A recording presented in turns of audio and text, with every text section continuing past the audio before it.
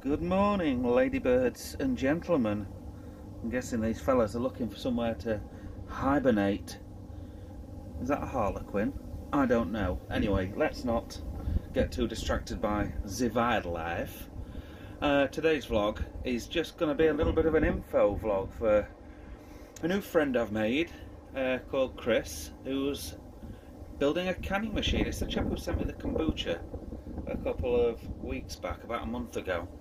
And we've been talking about putting an inline carbonator, so you could probably fill directly from a tank and fill carbonated beverages rather than can conditioning like we do for the beer. Obviously his kombucha's crystal clear, I imagine, most of the time, and I would have thought that something like this would be also applicable if you wanted to do some hard seltzers or, you know, even fizzy wine and can your own. So what we did discuss, I'll just come through the marquee, is using an inline post mix carbonator. Now we have one. It doesn't belong to us, it belongs to a company called Swallow. Yeah, she really does. Excuse the racket. We've got Tom upstairs cooking some amazing foods. Right, let's get in here first. We're in. Right, so if I go through to the cellar, first things first. Oh, lovely stuff. Have we got enough, do you think? Oh, I'm distracted again by all this amazing scran. Oh, disgusting. Making myself hungry. Right, so the idea being, I'll just turn the fan off on the cellar cooler for a moment so we can hear ourselves think. So this is the machine. Well, actually no, this is the post mix dispenser and chiller. So at the bottom we have the syrups. They go into the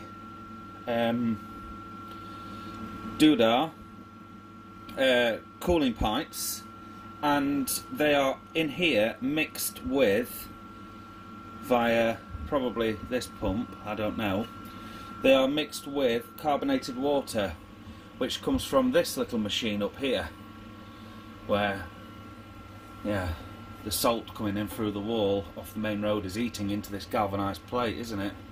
Anyway, a little bit of info. I don't know if you can read any of that. Might be important, might not.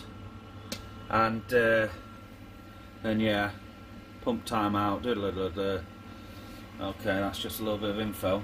But yes, this machine has a mains water feed, blue pipe here, and that goes into what I can only assume is the carbonator itself, and then I reckon that this will then go, let me have a look, yeah, this is the CO2 pipe here, so the CO2 is fed into this little tank, and there's a little blow off valve up there, and then this pipe comes out of that little tank and into our post mix machine. So this fella on the wall is providing soda water essentially, and that soda water, that's what happens, that soda water then goes in here where it's chilled and sent through one of these pipes, not sure which, up to the bar where we can get either any of our post mixers. See, we've only got 3 on, and there is space for a 4th, and here is the coil for it, but I never noticed that they've not supplied a pipe in the Python for a 4th. That's very odd, isn't it? Yeah, very strange. So let me have a look on here. Soda, recirc out, carb water out. So that strikes me as lemonade and 2 colas, carb water out. So I'm thinking on my feet a little bit here, but it doesn't appear like we have a carb water out anywhere, but we must do, because we get carbonated water. Maybe it comes through this pipe here. We get carbonated water up at the bar. I've probably lost everybody by now, so I should have come and figured this out beforehand. But essentially what happens is these three post mix, a Pepsi, a Diet Pepsi and a lemonade, get sent upstairs via these three pipes, chilled, and to accompany that is carbonated soda water, which is carbonated via this machine. And then up at the top it's dispensed on the bar. Now you could wire this in to force carbonate and chill beer or kombucha or hard seltzer or wine before it got to the canning machine, and then the canning machine works as normal but filling cans with fizzy product instead of still. The issue we've got is, would it be too foamy? Because it's been immediately carbonated, and Chris mentioned in a message that when they force carbonate in keg, they generally tend to leave it overnight, because if they use it straight away there's too much foam on the fill head, and I can only assume that's because the carbonation, the CO2 hasn't had time to settle into the liquid properly, and it's still relatively free to come back out as a gaseous form rather than being sat in between the molecules of H2O, which is I think how it works. So let's go upstairs and have a look at this post mix and how foamy it actually is. So I'll just turn the lights off as we go.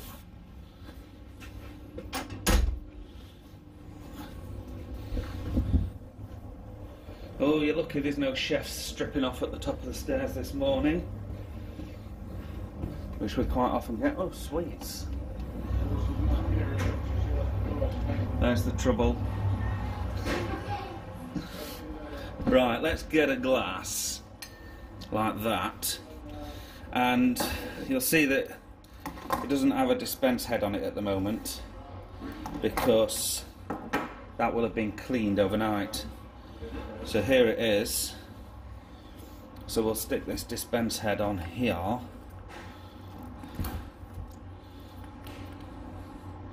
Framing.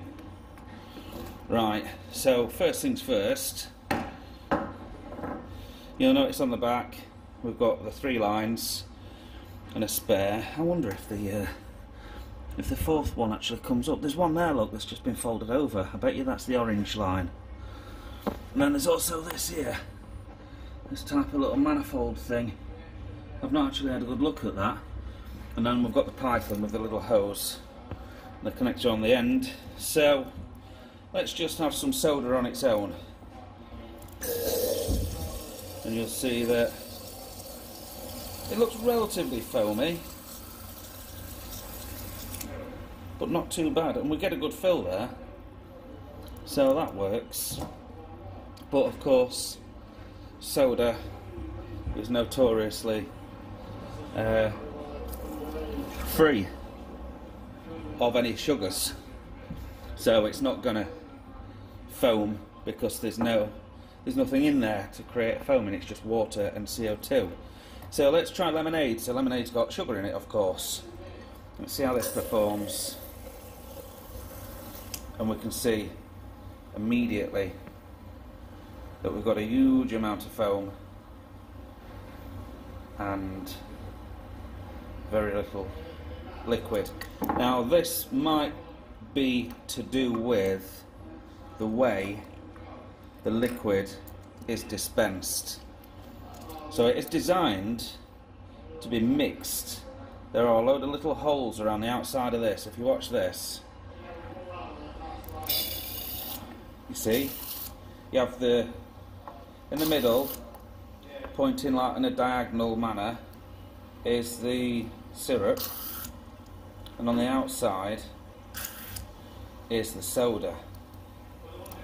So I would imagine that's purposely introducing turbulence to mix the liquid. Otherwise you do tend to have a situation where the the soda doesn't mix in correctly. Now, if I just throw this away, or drink it, rather, I'll see. I hope you're learning something through this, because I am. I'll see if we can do that again, but without the nozzle and without the turbulence of the mixing, and we'll do it with cola, and we'll see if we get some stratification, some layering in there.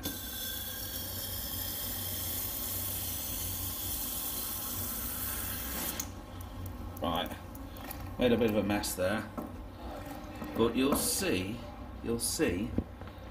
that all of the syrup is at the bottom of the glass, and at the top, just get a bit of a focus on there, that's it. The syrup sat at the bottom, and at the top it's very thin indeed. It's kind of just soda water with a bit of the syrup mixed into it.